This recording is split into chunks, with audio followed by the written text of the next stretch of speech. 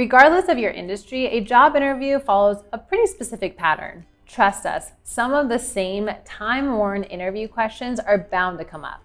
We're going to skip over some of the obvious interview questions like why do you want this job or why do you want to work at company X? But most likely those questions are going to make the cut, so make sure you prepare for them. But it's the trickier job interview questions that we're going to cover today. The ones that make you have a little bit more of a story and an understanding of why they're asking the question so you can prepare your best answer. Here are 10 of the most common job interview questions and how to answer them. Number 1, tell me about yourself. At first glance, this question can seem easy to answer, and it can be, but you need to have your compass pointed true north to pull it off. The interviewer doesn't want to know that you love flea markets or that you named your Cocker Spaniel Chickpea because you lead a locally sourced plant-based life. They want to know how your personality and experience relate to the job. To prepare, start by thinking of 3 to 5 strong and relevant adjectives that describe you and your values. Tell the interviewer what they are, then give real examples of how you embody the adjectives. Certainly, you can mention hobbies or interests in your explanation, but keep them relatable to the job. Number 2, describe a conflict or challenge you overcame. Your potential employer needs to know how you respond under pressure and how you resolve conflicts. Most everyone has a story where they reacted less than ideally to a workplace issue. You can mention one of these experiences if you feel it's appropriate. It could ultimately make your case stronger. But you can also use an example that didn't happen in the office. The important part is how you describe the resolution, not that there was an issue. Choose an incident in which you were frustrated but overcame the emotional turmoil, or one where you had to make a sacrifice that didn't jeopardize the quality of your output. Your interviewer is asking this question to determine if you're candid, cool-headed, and willing to compromise. So highlight those qualities in your response. Number 3, what's your greatest personal achievement? Choose 1 or 2 max. You do not want to come off as boastful, even if you have accomplished a lot. Your discretion and humility in your answer reflects far more positively on you than offering an endless laundry list. The example you choose should be something that's not widely applicable. Choose something that sets you apart, such as organizing a charity drive for local animal shelters where you raise $10,000. By the way, quantifying an achievement, like the $10,000 for a good cause, is a good trick. Just don't exaggerate. It's about adding as much detail as you can about the people you collaborated with, the deadlines, the budgets, etc., without creating some epic story that goes on and on. Number 4, what's your biggest strength? What's your biggest weakness?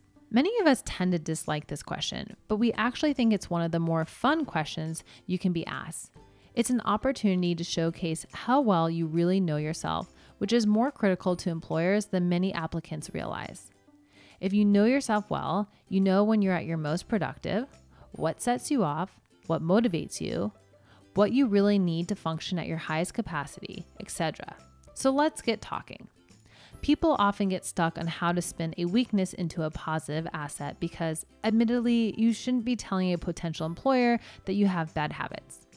Let's say you have a tendency to get distracted. You could tell your interviewer that, but clarify the actions you've taken to remedy it. Mention that you've now implemented a schedule where you wake up early, work out, and set aside the hours from 7 to 9 to respond to emails, then don't check again until right before lunch. Demonstrating your drive to better yourself is key. Number 5, why do you want to change your current career path? You committed to one professional direction, but you're not feeling it anymore. That's fine, but make sure you explain it in a less cavalier way than that. After all, the next employer wants to make sure your next step is the right direction if you're taking it with them. You'll need more than a just, quote, it wasn't the right fit. Because why wasn't it? You can start by explaining the parts that you got right. No one wants to hear you hated everything about your last job. Then you'll want to explain what you didn't. Maybe it was a lack of a career advancement. Maybe you wanted more responsibility or more challenging projects. Know your reasons, stick to them, and don't apologize. You wanted something better, and that's why you're interviewing now. Make it clear you're going after this role because it fills those voids. Number 6, where do you see yourself in X years? This question can be a bit tricky. Even if you are 100% positive at the time of your interview that this is the job that's right for you, it doesn't mean you're ready to commit the next 10 years of your professional life to it. Don't pay lip service if you genuinely can't see it. Instead, talk about the things you would want to do long term, expanding your knowledge on market analytics, managing profit and loss, setting visions and executing strategy, etc. Talk about your passion for the actual work you'd be doing. As a product manager, I would be able to fulfill my dream of executing a business strategy from concept to market. These types of business plans are what I plan to be designing for the rest of my career. You could also talk about personal goals of yours, like owning a house, starting a diverse investment portfolio, supporting a family, managing teams, and discuss how the job description would help you attain those personal goals. Note, use discretion when discussing the new job as a potential means to an end. No one wants to hire someone because they cite the job as an ideal way to start their 401k. Talk about personal goals or succeeding in something you're passionate about within the industry. Number 7, why are you interested in our industry? Hopefully you've spent some time researching your desired industry and dream companies. That work will come in handy here. If you have a story about what first sparked your curiosity about your industry, that's a great first thing to describe now, if you can keep it brief. Pick a moment in time when you felt particularly connected to the work that was going on in your field, positively or negatively, and explain those feelings. If possible, reference something that just broke in the news having to do with your industry. Number 8, how do you define success? What a heavy question. In reality, there's no wrong answer here. Actually, most of these questions don't have wrong answers. Be cognizant of the type of job you are applying for. If you're aiming for a big corporation, your emphasis should be on the bottom line. If you're applying for a nonprofit, you should place more importance on social impact. If you're applying for a startup or maybe a fashion house, you should talk about influence and media presence. Make the answer personal to you, such as always improving performance, furthering the company's mission, making a positive overall impact, maintaining the best quality of your work, keeping your team's morale high, successfully and reliably completing projects, etc. What gets you out of bed? What motivates you?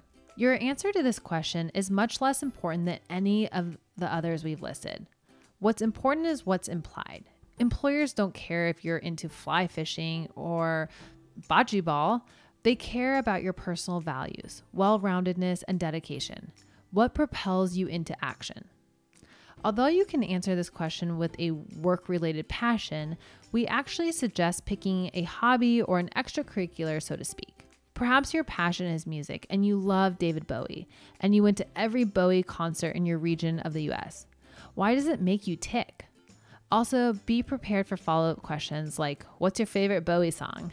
What do you find most moving about his type of art? They'll probably ask that. Number 10, do you have any questions for me? This may seem like a throwaway, but it's important. It's not a rhetorical question and definitely not the time to let your guard down and just shrug. They want something specific from you to see if you've been paying attention and whether you can multitask. There's a lot of new information thrown at you in an interview, and the interviewer wants to see how well you've processed it all. You should try to ask at least 3 questions at the end of your interview, but don't just ask to ask. If you can easily Google it, don't ask it. Prepare some questions specific to the company in advance and memorize them. If your head is spinning at the end of your interview, you can refer back to them. At the very least, they will know that you did some research.